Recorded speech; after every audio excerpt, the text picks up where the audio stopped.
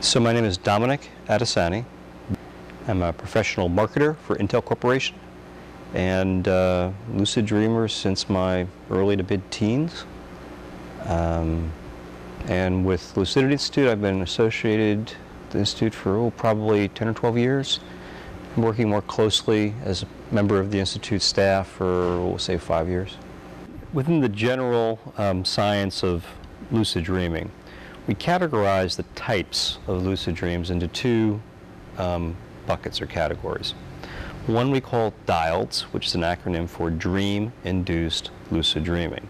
That means that during the dream, you become aware that you're dreaming and then take control, or participate is probably a better way of describing it, in the dream. There are particular techniques for trying to stimulate awareness during DILDS. Stephen LaBerge's mild technique, mnemonically induced lucid dreams, is one very excellent technique for awakening during a dream as it's already there. The other general category we call WILDS, or waking induced lucid dreams. This is where the dreamer or the practitioner will shift from being fully awake into, let's say, a mild meditative-like state, and then deepen it into hypnagogia, and finally into sleep. Wilds take a bit more effort in trying to maintain and focus on the stream of consciousness as it shifts from being fully awake to falling asleep, or to moving into sleep. Where DILDS require a bit more critical thinking of the state you're in, the reality you're in order to identify the fact that you're not awake, but frankly, in a dream. So the practice of wilding, as we call it, is usually working with being reflective on the transitions and the states of consciousness as you move off into sleep or into meditation. Playing with hypnagogia is a very, very strong practice.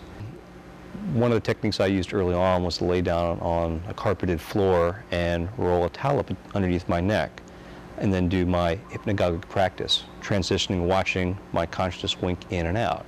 And because it was physically uncomfortable, I would not fall asleep and often be pulled back from falling off into a stupor by the physical discomfort. And yet I could re-enter the hypnagogic experience and sort of walk the tightrope between consciousness and unconsciousness. That's one technique. Don't need to be as rigorous perhaps as I was on the floor using a chair. Generally speaking, when you move into hypnagogia, into stage 1 sleep, the muscles will become relaxed and the head will wag, and so you can feel the head falling over whenever you start getting into stage 1 sleep. Pick it back up, re-enter hypnagogia.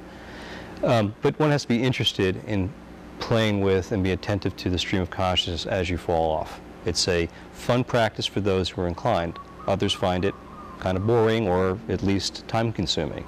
In those cases, dilding techniques may be more appropriate for that lucid dreamer.